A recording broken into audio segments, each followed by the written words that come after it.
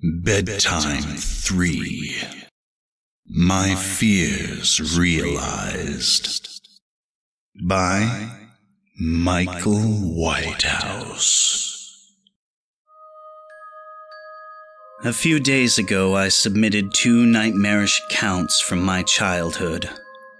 Perhaps you best read them to truly comprehend what has befallen me. I had been compelled to silence, gripped by the irrational fear that somehow, even after all of these years, should I speak of it, that those things would seek me out and once again wreak havoc on my life.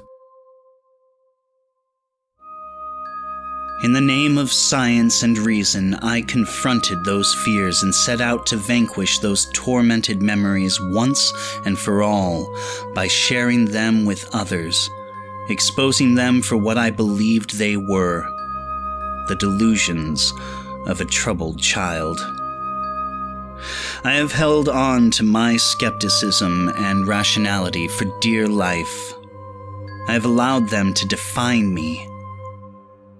But this morning I was presented with the verifiable physical evidence.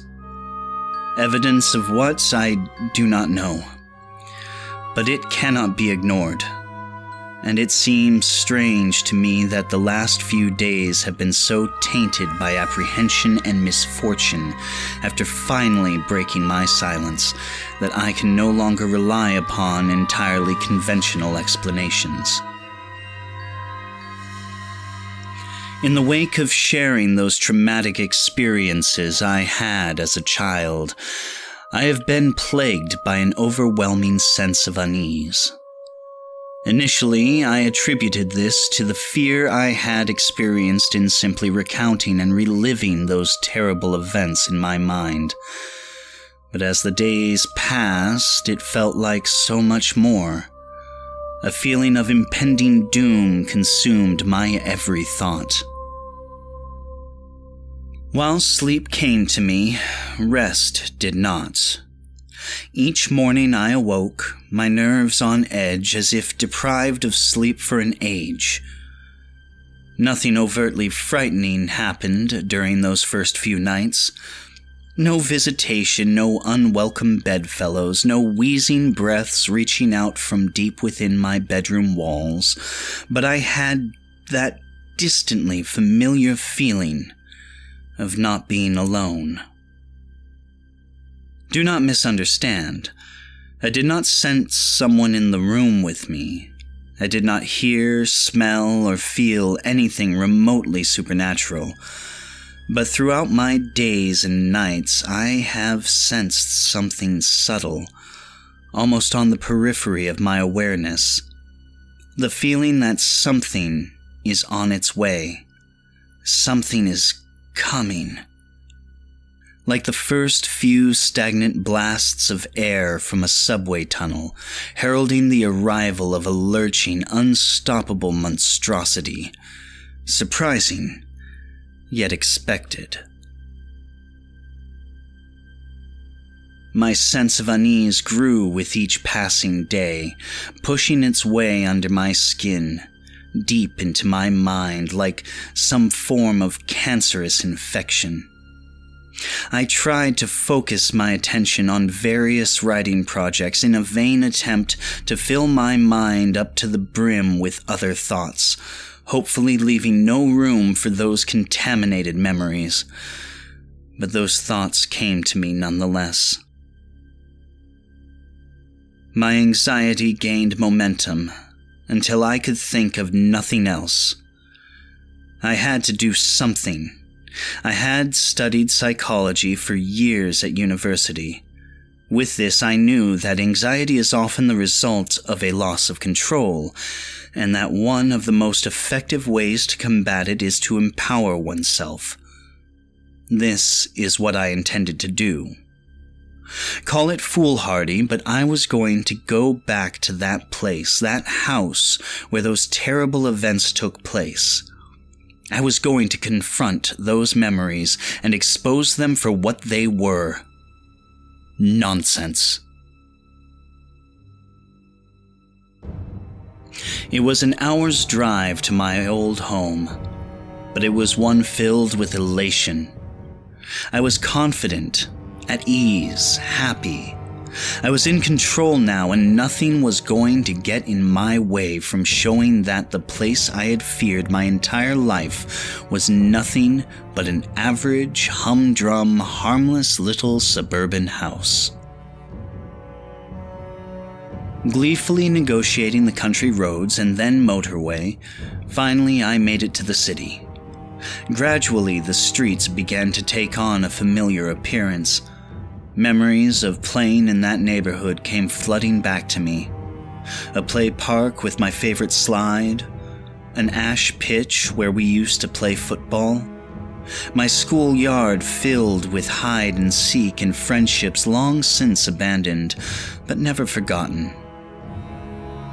My mind wandered through those memories like a prodigal son walking home, wandered so much so that before I realized it, I was pulling into the street where I had once lived.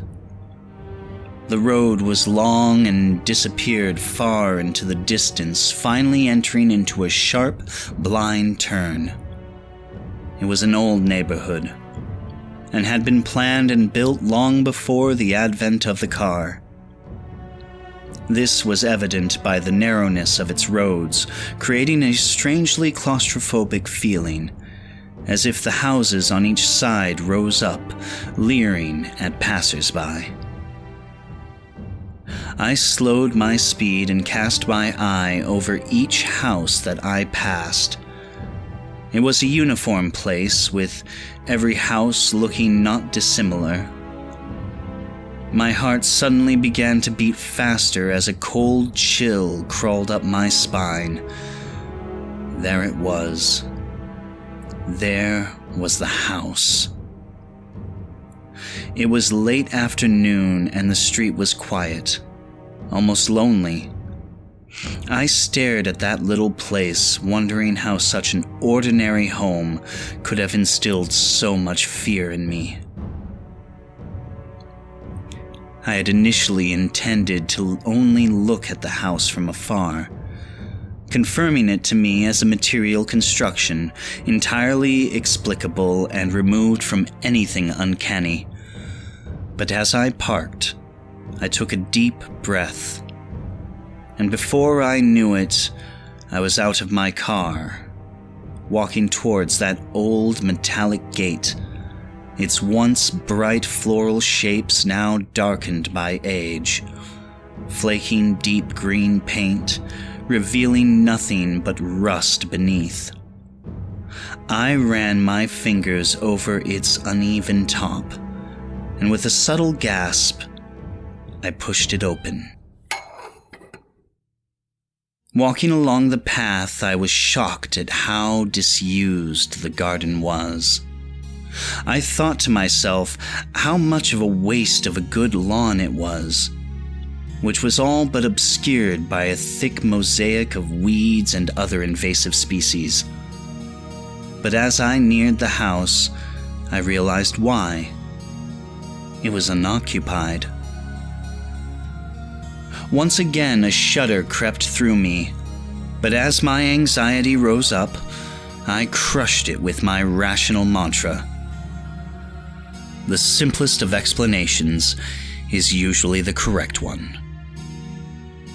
I assumed that due to the current economic climate that the house had probably just been on the market for some time, and that the owner wasn't too aware of the old sentiment that the first bite is with the eye.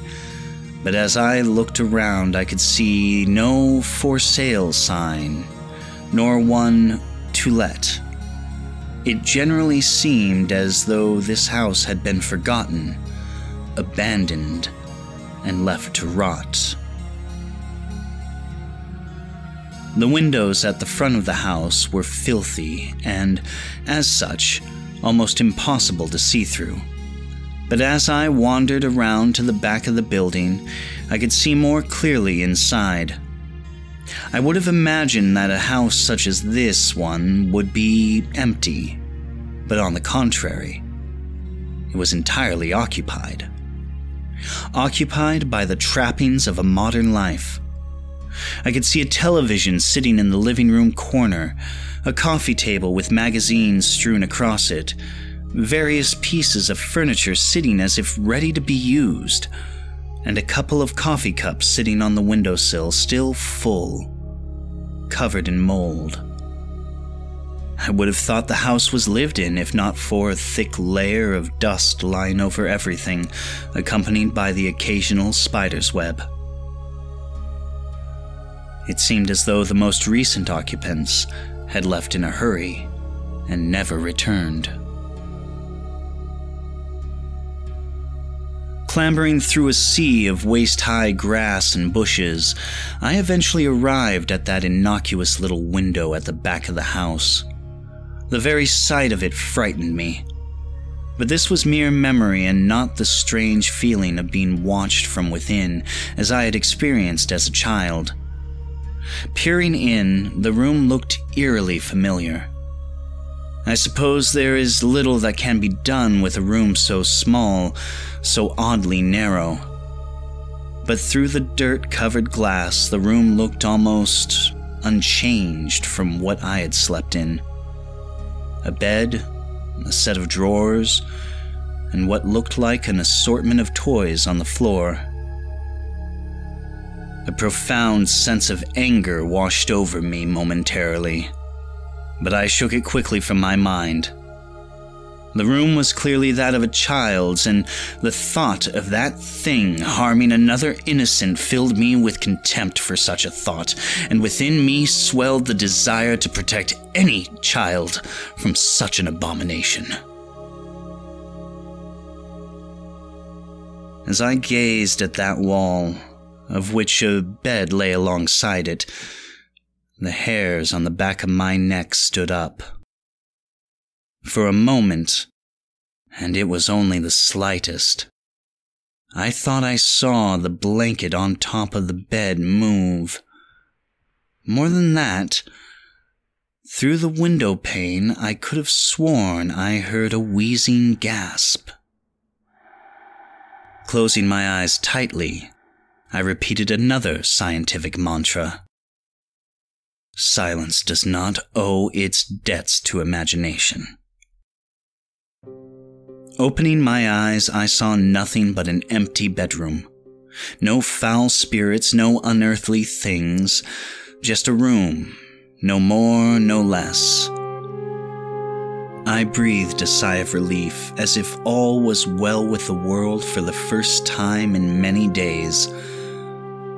You may think that it was wishful thinking, but I genuinely felt that I had shown myself that there was nothing to be scared of, other than my overactive imagination. It was starting to get dark, and I wanted to be home before the night. Filled with confidence now that my anxieties were behind me, there was one thing I needed to do. When we had left that house, we did so in a hurry. As a child, it was disorienting, even frightening, to leave everything I knew behind. But there was one thing left which I always wondered about. At the bottom of the garden stood a sycamore tree, which looked to be even older than the house. I was amazed at how unchanged it was. I had grown up, gone on to pastures new, but the old sycamore still stood, wise, warm, almost friendly in its appearance. I think it's a rite of passage for any child to have a place to hide things. It's often their first experience with independence, something removed from any authority figure. For me, my stash was halfway up the old sycamore. I'm sure I must have looked like a fool, but I happily and gleefully climbed the tree with abandon. The configuration of the branches had changed in places, but overall the happy memories of playing amongst the limbs of the old sycamore, of having a little piece of the world to myself, away from everyone else, seemed vivid as it was remarkable how much remained unchanged. Halfway up, I caught my breath and smiled to myself. In the central trunk of the tree lay a hollow. Whether it had been created by an animal, or perhaps the tug of a gale on a weakened branch long ago, I do not know. But it was where I kept my things. If I found something which I was sure would be taken from me for being inappropriate, into the hollow it would go. The truth is, though, that the majority of the items inside were not very interesting. Mostly just toys and rarely exotic pieces of contraband like a slingshot or some smoke bombs. I had no reason to hide the toys, but when I was young it felt adventurous to have a secret. The hollow was dark and filled halfway with rotting leaves, no doubt deposited there from countless autumns. Nevertheless, I reached deep inside to see what remained. I couldn't believe it. I had found a toy that I had hidden there before we moved, all those years ago. I could feel the plastic in my hand, its sharp edges unmistakable. But the leaves and darkness of the hollow obscured its view from me, and I struggled to remove it from the thick, wet mixture of rotting leaves and rainwater. It seemed to be caught amongst a collection of small twigs. The reason I was so excited was that I knew when we moved that I had left one of my favorite toys behind, a small plastic First World War British soldier. It may not sound like much, but I had grown up on my family's stories of my grandfather's adventures during both wars, and while he had passed away before I was born, I would often act out exaggerated versions of the stories with this small soldier in the role of the hero, my intrepid grandfather. At the time, I thought a hollow was the perfect hiding place for a soldier. My delight, however, quickly turned to horror. I felt sick to my stomach, for as I pulled the soldier out, I realized it was not my toy, but something else entirely. Stuffed into the back of the hollow amongst the sludge, and now in my hand, was the skeletal remains of a small animal. The bones crunched together in my grip as the few small flakes of hair and flesh left on it putrefied between my fingers. I almost lost my balance as the rotten and potent smell of death escaped through my moist grasp, invading my senses. I climbed back down carefully, dejected. There was nothing else in the hollow. My toy was gone, probably taken by another child during the subsequent years. What remained of the poor animal I buried under some loose earth in the garden. I left that place immediately. Despite my unfortunate encounter in the hollow, I still felt empowered. That I had actually plucked up the courage to revisit that place to see how ordinary it really was made me feel in control once more of my faculties. I did not, at that time, require anything other than a conventional explanation. I said goodbye to the old neighborhood, to that bad memory once and for all, and began to make my way home. By the time I had driven onto the motorway, something had begun to filter through from the back of my subconscious. At first, I disregarded it, dismissing it as my imagination. But as the sun shone its last and dipped below the horizon, I sensed the growing of a compulsion in me. An idea which seemed to have been born and nurtured for no good reason, no rationale, no sound casual footing, but one which had to be followed at all cost. I must get home. I increased my speed, zipping sporadically between the slower cars on the motorway, looking in the rear-view mirror, keeping an eye on what might be following. I had to get home.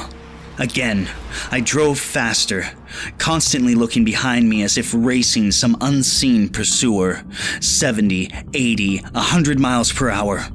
I tore along the road, I beeped, I yelled, the sweat lashed off of me. What was happening to me? Please, just let me go home. White-knuckled, I finally made it off the motorway and onto the country roads which would lead directly to my town. The roads were narrow and wound around the now bleak and ominous countryside. Darkness seemed to blanket the road in front of me. I turned my full beam on and breathed a sigh of relief to see a bright light again, even if artificial. The manic anxiety which had seemed to grip me on the motorway appeared to have diminished. However, I still glared into the rear-view mirror more often than I should have, just to make sure there was nothing following me. What a ridiculous thought. To think of something chasing my car? To put myself and others in danger by speeding down a busy motorway. Madness! Still, madness or not, I felt compelled to get away as quickly as possible, and even though I had managed to collect my nerves, the loneliness of the road I was on fueled my yearning for my own town, my own street, my own bed. Nervously, I traversed the web-like winding roads which seared through the countryside, feeling relieved at the first sign of a lamppost, of civilization, and of the boundaries of my town. I pulled up outside of my house, switching the engine off, and sat for a moment in silence. I had to stop all this nonsense. Things coming out of walls, watchers smothering me at night, looking into someone's window like a prowler, all of this was lunacy. Tomorrow I would start afresh. No more writing about my childhood experiences, no more reliving of dread-filled nights, just getting back to normal, carrying out my work, spending time with my girlfriend, and most of all, reaffirming my belief, faith, and confidence in science and rationality. Then the thing in the back seat leant over, grabbed me by the shoulder, and breathed a foul, rancid breath from deep inside its lungs down the back of my neck. I scrambled for the door, my arms flailing around looking for the lock. Fear possessed me, shook me. I remembered all too well, a fear from all those years ago, lying awake at night in that sickening room. The inside of the car had grown much colder, but that was nothing compared to the icy fingers burrowing into my shoulder. I honestly thought I was going to die, that this thing would finally get its way after all this time. The door handle popped in my panicked grip, and I fell out of the driver's seat onto the pavement. For the briefest of moments, I thought I caught a glimpse of something in the back seat. Vague. The form of an old man, yet twisted and distorted, grinning from ear to ear. Luckily, there was no one around, as had there been, I would have appeared a mad fool, for the car was empty. I grabbed the keys from the ignition and booted the door shut with my foot, locking it for the night. I staggered down the path and into my house. I'm not going to lie to you, but I drank myself to sleep last night. You may recall that I said I had evidence, actual physical evidence of something unnatural. You might be wondering what that evidence is. Well, I could say that it was the marks on my shoulder that made me shudder with fear. Or I could tell you that my bedroom window lying prized open this morning by what looked like claw marks has left me dreading tonight. Or any other. But no. None of that scared me as much as what I saw today upon waking. Sometimes the most frightening messages are the most simple. For lying on my chest as I awoke this morning was a toy soldier. The soldier I had hidden in that hollow all those years ago returned to me as an adult, bitten in half.